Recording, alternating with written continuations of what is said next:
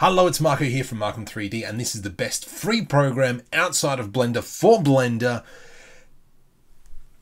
If you're an animator like me, you might have like a whole bunch of Blender scenes that you want to render, and rather than waking up at 2 o'clock in the morning and pressing the render on the next thing, this thing is called Renderpilot. Oh my goodness, it is free. Download it. There is a link in the description if you want to go get it. Check it out. So what you got to do is you got to start off by selecting which version of Blender you're going to be rendering. Then from down here, you select your blend files. Let me just quickly open one up, and here you can see this is for the SciFi jumper short film that'll be coming out very soon. So if you jump over to Markom3D Studios and hit the subscribe button, you'll get notified when that film comes out. Now I've got all my render settings already set up in this scene.